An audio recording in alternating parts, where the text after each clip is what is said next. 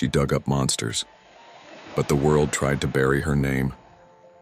This is the untold story of Mary Anning, the woman who cracked open Earth's darkest secrets. The cliffs of Lyme Regis, England, 1811.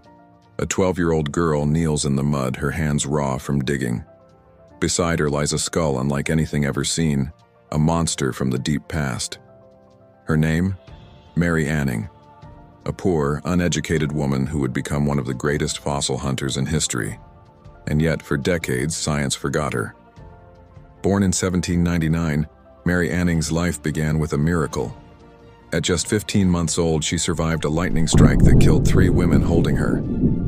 Locals whispered it marked her for greatness, and perhaps it did.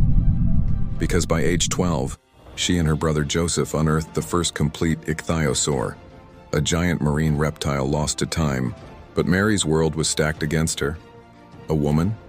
Working class? In 19th century England, science was a gentleman's club.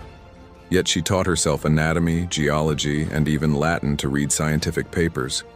She dissected squid to compare with her fossils. And her discoveries, like the serpent-necked plesiosaurus and the flying dimorphodon, shook the foundations of science. Her work was dangerous. She braved collapsing cliffs, storms, and even lost her beloved dog Trey to a landslide. But she persisted, selling fossils to tourists and scholars just to survive. Men like William Buckland and Georges Cuvier relied on her finds, yet rarely gave her credit. Here's the cruel irony. Mary Anning helped prove extinction was real, but her own legacy nearly went extinct. Buried in an unmarked grave, her name faded until now. Today, her statue stands tall in Lyme Regis. The Royal Society calls her a pioneer. And every time we say dinosaur, we owe a debt to the woman who dug up the past and changed our future. She sells seashells but her real trade was rewriting history. Mary Anning's legacy proves that genius isn't defined by titles or privilege, but by curiosity that refuses to quit.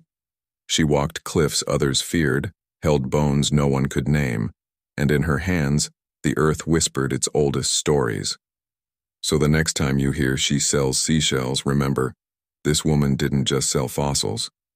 She sold us the past. Want more forgotten pioneers?